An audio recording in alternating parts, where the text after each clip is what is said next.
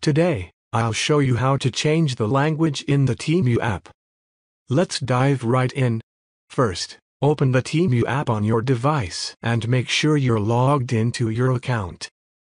Once you're on the home screen, tap on your profile icon at the bottom center of the screen.